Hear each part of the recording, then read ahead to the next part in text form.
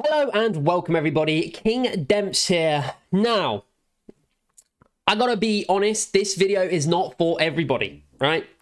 If you are capable of tying your shoelaces, if you know which end of the spoon goes in the cereal to like get the cereal out of the bowl, if you are able to walk in a straight line without walking into stuff and bumping your head and falling over, then this video is probably not for you because you're a normal person.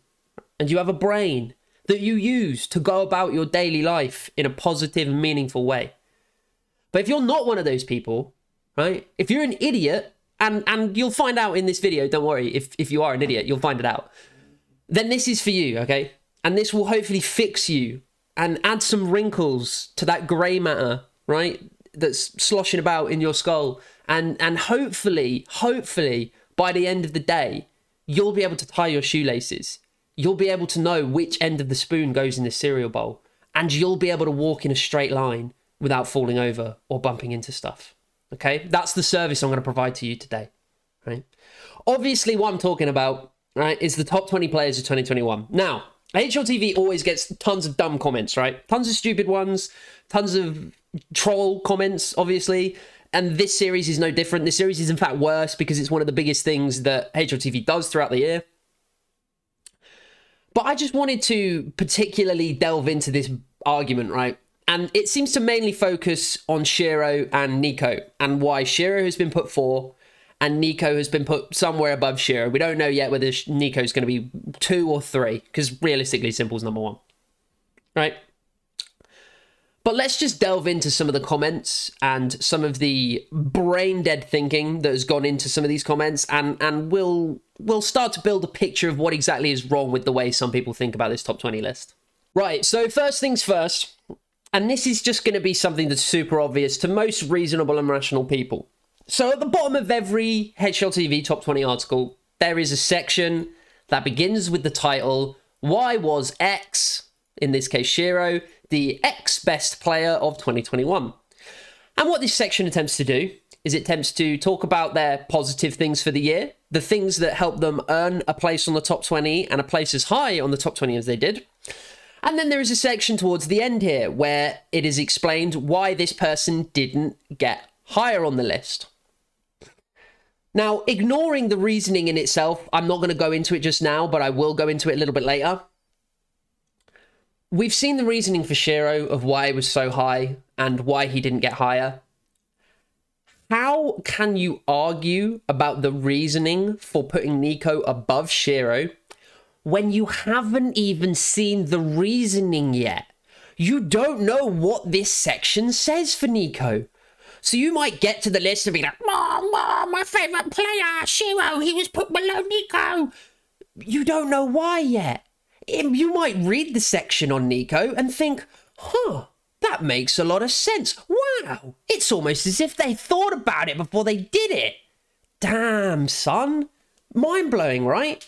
I just had to take a moment there and just like collect myself because, like I say, the stupidity just, it's mind-blowing. So, yeah, you can have some discussion in the comments, don't get me wrong. I'm not saying that there's no point discussing it until you've seen the NiKo reasoning. But some people, like the conviction with which they talk about it, and like the worst one is, and we'll get to a little bit more of this later, is putting words into like HLTV's mouth, right? Is putting words and saying, oh, I know why, this is why HLTV did it. You don't have a fucking clue. You literally don't. And we'll get onto that into more detail in a second, right? So this is a comment, okay? And at first, you always got to check if the comment's a troll, right? So, especially with a guy whose name is Simple Zero Major, right? It seems like a troll. But you go down and you look and you're like, and you read some of his other comments, and it seems like he's being serious. He's trying to have a genuine debate here, right? Okay. So let's break this comment down, right? I would expect a Dupree fan to be smarter. Diseased. Like insane. Like what does this mean? What the hell? Why is a Dupree fan smart? Like, why would you expect him to be smart? Like, I don't even understand what twisted fucking wet sock you have in your head in place of a brain to like say something like that. And he's saying it in a fucking serious way as well, right? If this is a joke, like that, you can laugh and that's funny. But like, it's not. This guy is genuinely saying I would expect a Dupree fan to be smart. Okay, whatever. So it turns out, I don't even know how to pronounce Peter's, like, fucking, you know, his tag. I don't know how to pronounce that. But he's the guy who's largely responsible for the rankings, right? So it turns out he's really a fanboy of NiKo. Why? Because he put NiKo above sh1ro. Like I said, you don't even know the full reasoning yet. If you were in any doubt, and I will go into this more. In fact, let's go into this right now, right? Okay, so Trudy is a fanboy of NiKo. So he's suggesting that there is no reason, other than being a fanboy of NiKo, to put sh1ro above NiKo. Right, let's look at it. Okay, so this is the reasons he didn't get higher, right? So this is the reasons he didn't get above NiKo. This is all excellent. You know, he was an amazing clutcher, very low deaths, high number of fragging, like incredible in most 1vx, by the way. Really, really good clutcher sh1ro. Probably his best like aspect in terms of impact. His clutching is amazing. And he's got like great EVPs and MVPs, was really consistent tournament to tournament, very successful in opening duels, even though he doesn't take that many. Like, all of this is wonderful, right? But these are the reasons that he didn't go higher, okay? Now, first off, he very high floor, obviously, but his peaks weren't as impressive in compared to the other candidates for top 3, right? Now, let's look at this. So here, we've got... wait, let me just check you can see this properly. I'm cutting off the top of sh1ro's, but we'll look at it like, you know, something like this. Right, so this is their event history side by side, right? Now let's look at sh1ro's peaks, right? Massive peak here, really impressive, right? Super amazing, great numbers, mad kill differential, almost 0.9 kills per round, ratings high as fuck. Sick tournament, right? V4 Future Sports Festival. Okay, now soft spot in my heart, right? First event I attended for HLTV and covered, but it wasn't the best field, right? You had Big, you had Fiend, you had Movistar Riders, you had Entropic. Those were the other good teams there, right?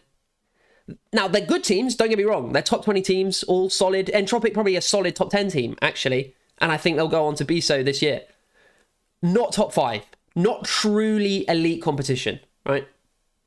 It's just fact, right? But it does get a little bit of extra credit because it was on LAN. It wasn't in front of a huge crowd in a stadium or anything, but it was on LAN, so that is some credit there.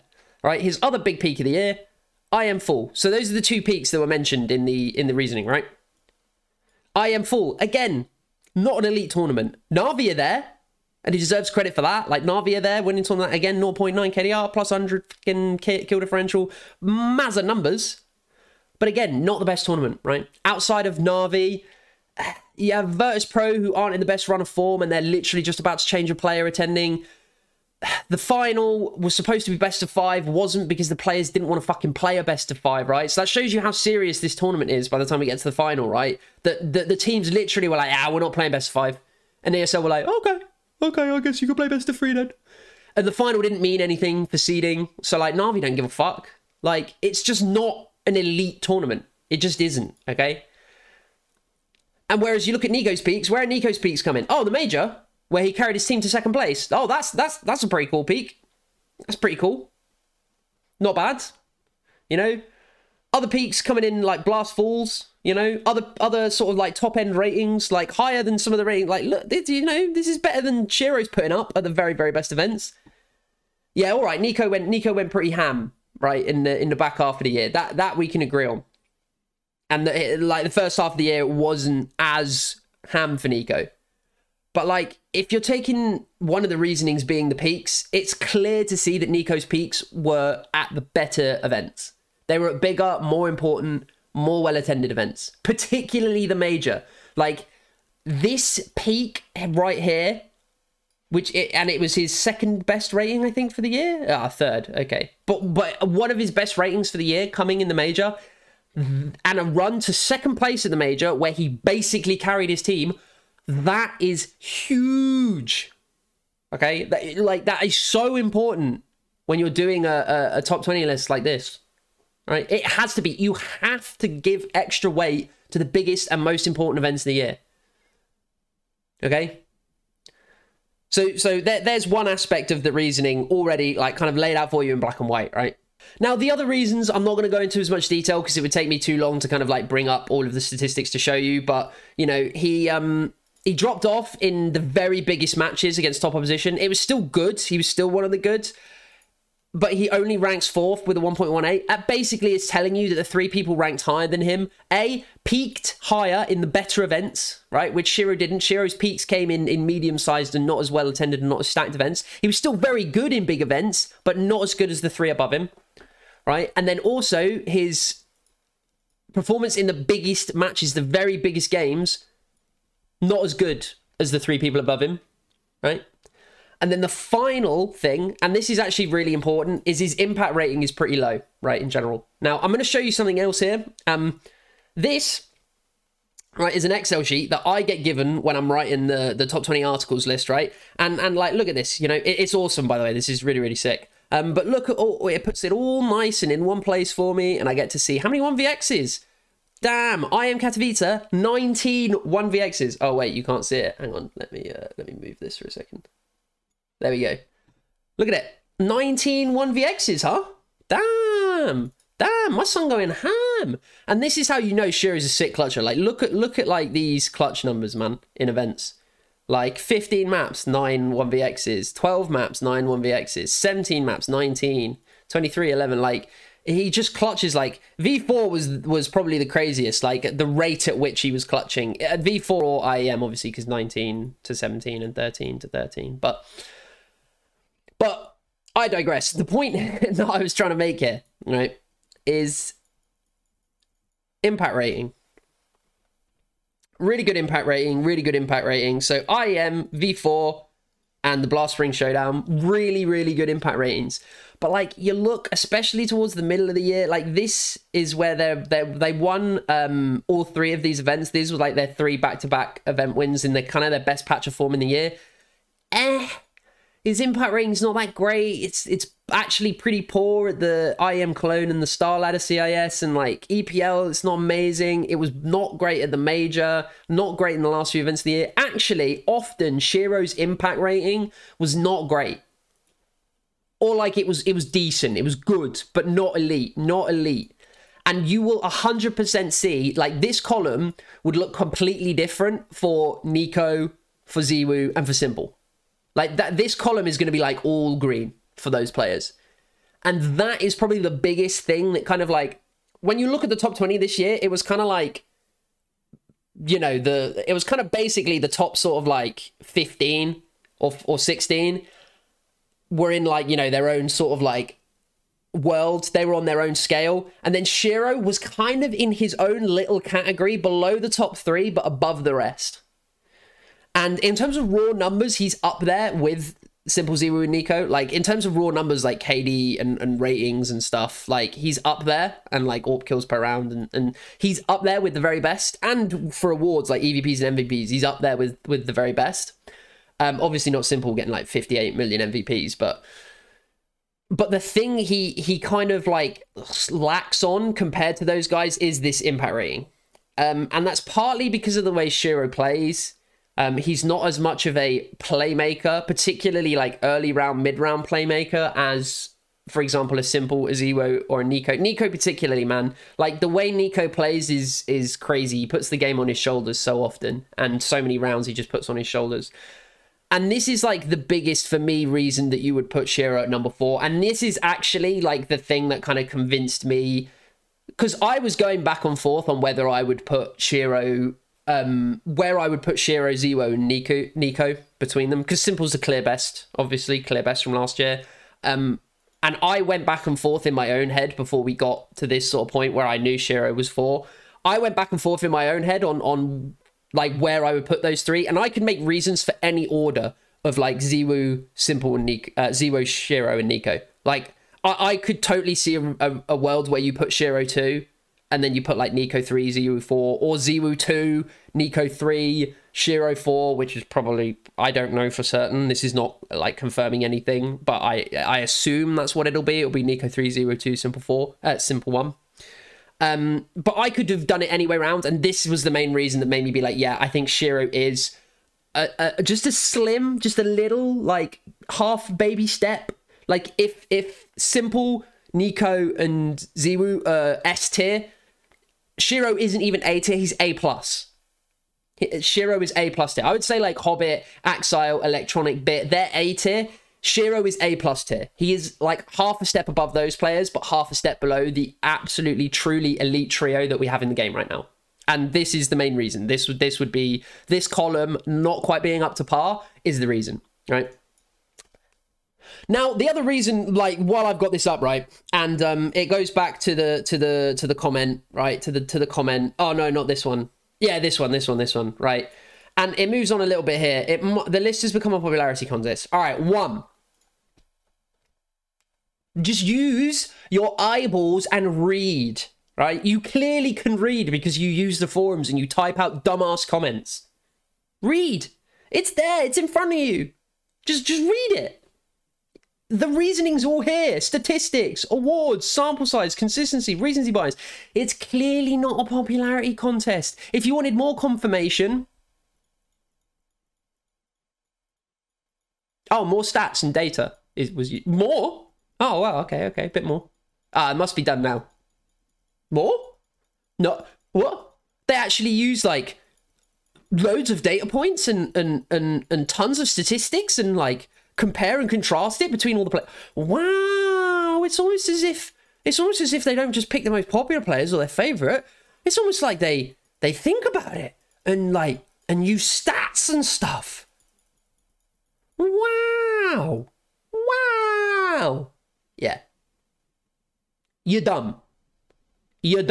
Now, I got another good comment here that I wanted to look at.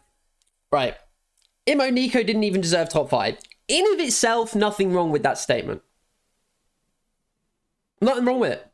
You can have a potential argument to suggest why NiKo didn't deserve top 5. I think it's going to be hard looking at the stats, like looking at the numbers. It's going to be real hard to actually come out with a reasoned explanation as to why NiKo didn't deserve top 5. But comment in of itself isn't necessarily stupid. Immediately makes it stupid. 0 MVPs, 0 1 tournaments. In my excitement, I clicked on the number 1, which took me to the first comment. This has so little, in a sense, to do with the top 20 list. Now, at 0 MVPs, not so much, because individual awards do count and are important. But what you've got to understand is this is super team dependent. Super team dependent. You are not going to get an MVP in the tournament unless you place top 2. Top 2. I don't think there is a single HLTV MVP in history that was not handed out to a player from the winning team or a player from the defeated team in the final. I can think of a couple of times, Twists. There was an IEM event, I want to say New York, when Mouse beat them in the final, Liquid. It was like I think it was a best of 5. And Twists went absolutely ham, somehow managed to lose. And there's been a couple of Simple ones where Simple's gone absolutely like so ham at a tournament and Na'Vi, contrived to lose back before they had this wicked sick team. So like 0 MVPs, yes, it's like it could form part of a sensible argument, but not in isolation like this. If you were saying NiKo compared to X player had this many MVPs, NiKo had this many MVPs, they finished like that, then it could start making sense. But not in isolation like this. Like 0 MVPs just doesn't mean anything. It's dumb. It's meaningless. It's stupid. It's a dumb comment. It's so team dependent. As is 0 1 tournaments. So team dependent. You could be the best player of 2021 and win no tournaments. You could. If, for example, Simple played exactly the way he's played this year, but every single final went the opposite way, let's say G2, maybe it's hard this year because I think if G2 won that major, you could potentially make an argument for putting NiKo top 1. But anyway, let's just say Simple plays the same way all year. He would still probably be the number 1 player this year. Even if every single final Na'Vi had played in had gone the other way, he would still most likely be the best player of this year. Tournaments, wins, again, in isolation, 0 1 tournaments, it doesn't mean anything. It's so team dependent. The problem is NiKo has Jax on his team and has Amanek on his team, like primary AWPing, and has like Nexa not playing his best and doing an in-game leading role that he doesn't even really want to do. Like, there are so many issues with that G2 team 0-1 tournaments just doesn't mean anything. It just doesn't. And then this is some, like, I don't know, this is like obviously the guy trying to think logically and just not capable of doing so. He's like, 1/3 of the EA played like number 1 to 2. For 2/3 of the EA played 7 to 9. If I math that out in my brain, it's 5 to 6. I understand the point you're trying to make here. But it just is there's no like reasoning behind any of this. Yes, for the back third of the year, he was going fucking ham, but he was still really good for the first third of the year. Part of the reason for the back third of the year he looked so good is because G2 as a team overall looked a little bit better. Like, I don't know, man. I don't know. This little bit just yeah, again, it's somebody trying to be like, I am being scientific and logical, and just not at all being so. Oh, these were a good 2 comments, right? So this one, someone said sh1ro over NiKo. That's how it should be, but what can you do? HLTV. Okay, so first off, we were afraid to put NiKo on 4th because the community would be angry.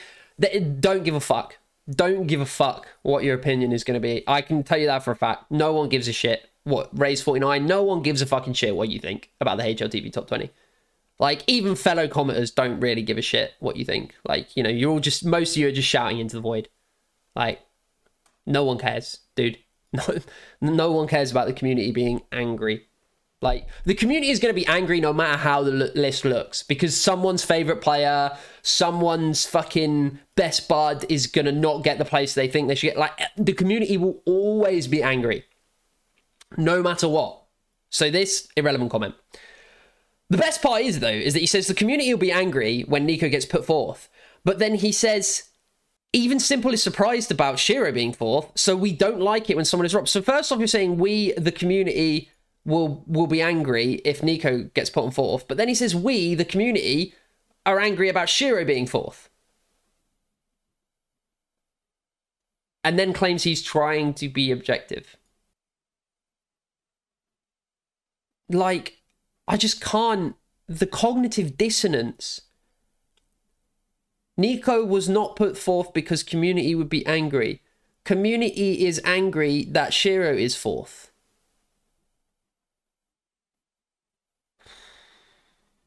I don't... The inside of this guy's head must be a dangerous place to be. This one was wicked. I have to just quickly do this one. Everyone knows European kids are NiKo fans. Okay. Like, when somebody says something like this, right, you know that they're a little bit... Because everyone knows European kids are NiKo fans. Really? Every European kid is a NiKo fan. How does everyone know that? That is just some... that is just some moron being like, I think that European kids are NiKo fanboys, therefore everybody knows that European kids are NiKo... Do you know what I mean? Literally just putting his own bias and then plastering it over his, like, window into which he views the world and being like, that is fact. Dumbass. Anyway, and they drive more money with their visits compared to Russian clicks. Really? So I don't even want to, like, talk about this. I don't... yeah, okay. And the rating system has become a fan service. We've already, like, talked about how dumb that is. So, you know, I just thought that comment was this comment was so beautifully stupid. It might be a bait, who knows? He's called Slav Lolly and got an Indian flag and is an Entropic fan. So I guess he's probably Russian, Slavic, something like that.